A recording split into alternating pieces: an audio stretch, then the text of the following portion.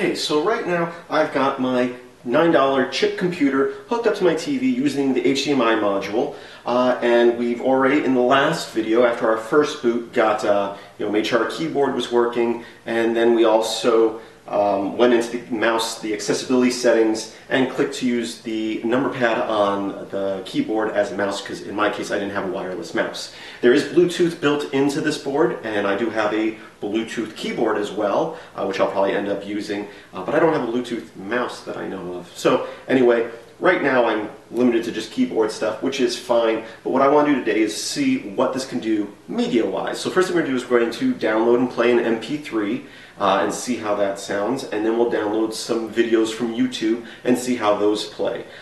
So let's get to it. Okay, so in the last video, we did set up hook to the Wi-Fi network here at home.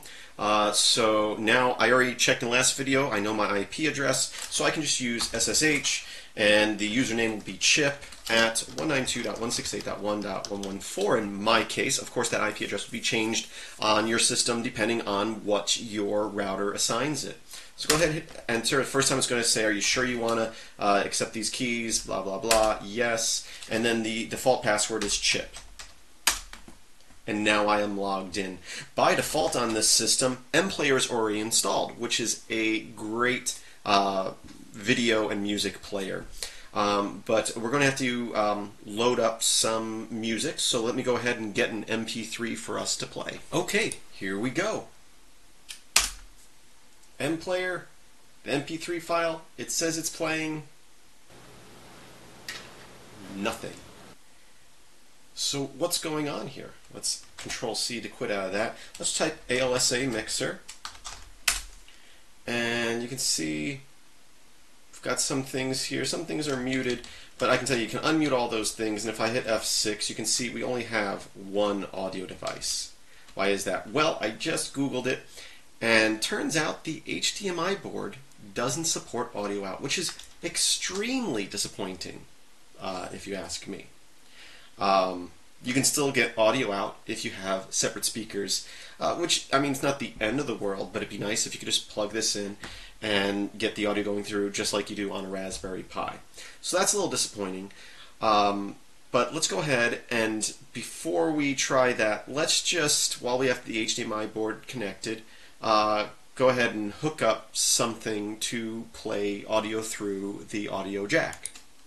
Okay, so I went out to my garage and I got these old speakers from an old computer that I've probably had since the 90s sitting out there, Polk Audio. There's no external power, so they're going to be powered through the audio jack on the device, so I'm not expecting a lot of sound out of these. Obviously, if you get speakers with external power, you should probably get better sound. I just want to make sure that when I have the HDMI board hooked up, I can get audio out of speakers so that I can hear a video, because if you can't, then it's completely useless. I'm pretty sure you can. Seems like you can from reading online. So let's go ahead and plug this in.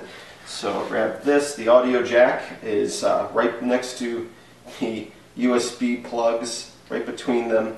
And actually, this plug is so big, and there's such little space on here, I can't fit it in there with the USB dongle and the power cable in there at the same time. So I'm going to unplug my USB keyboard dongle, since I don't really need it right now, and I'll plug in the speakers, and I'll go ahead and set them on the shelf here, and we'll go ahead and issue that MPlayer command again with the MP3.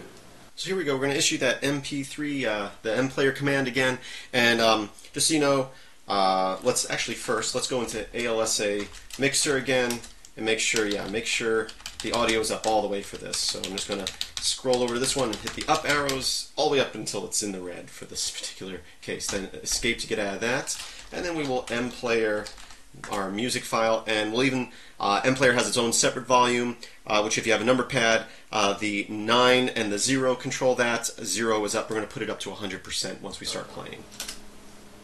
It's loading, playing, 100%.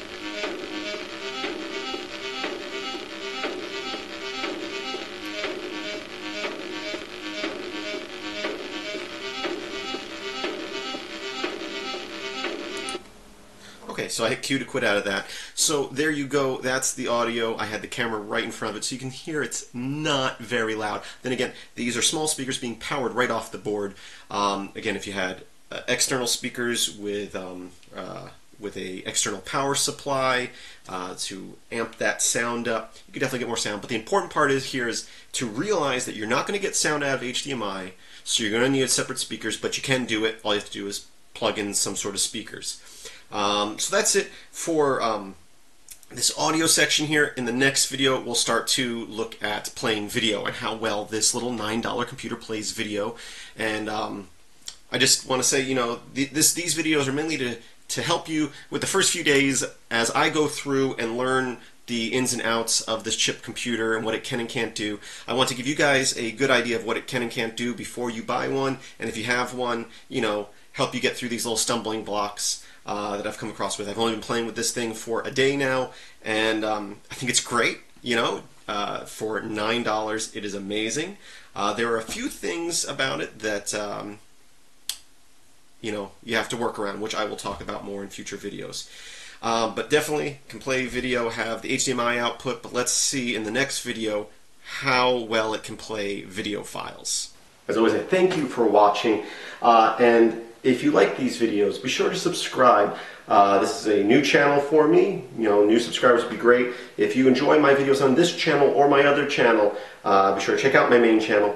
Be sure to go to my Patreon site, patreon.com/MailX1000, where you can help support my videos. If you like these videos, again, be sure to check out my other channel. But if you go to filmsbychris.com, that's Chris with a K, and there should be a link in the description of this video, you should be able to search through all my videos from both my channels. There's also an RSS feed there where you can keep up to date on stuff. I thank you for watching, and as always, I hope that you have a great day.